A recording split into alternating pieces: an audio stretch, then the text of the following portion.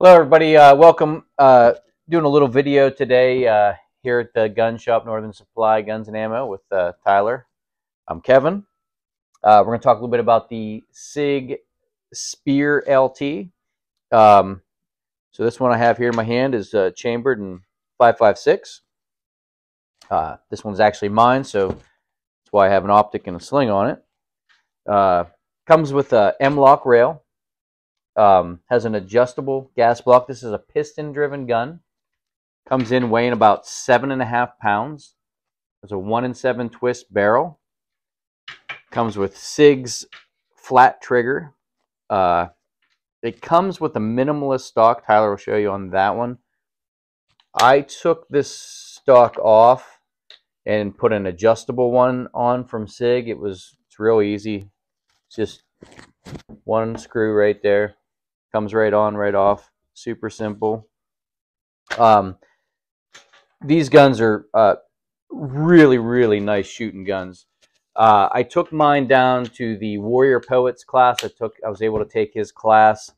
We shot a lot of rounds in the class.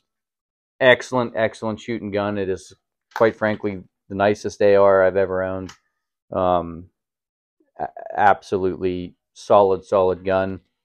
Tyler is our gunsmith here.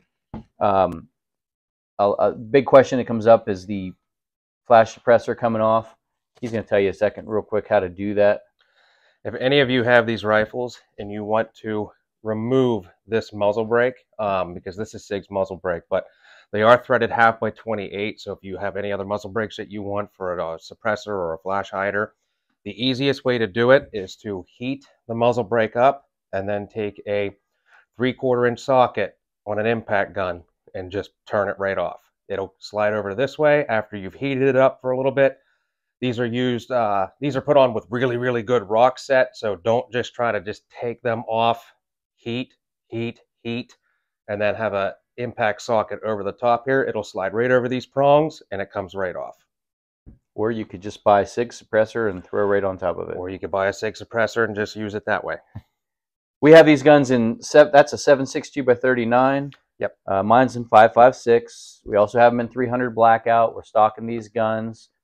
Stay tuned here. I'm going to go out to the range with this just to show you guys some rounds down range. They're not a cheap gun. They come in about $2,400, but they're worth every single penny. So thanks for watching and stay tuned to shooting.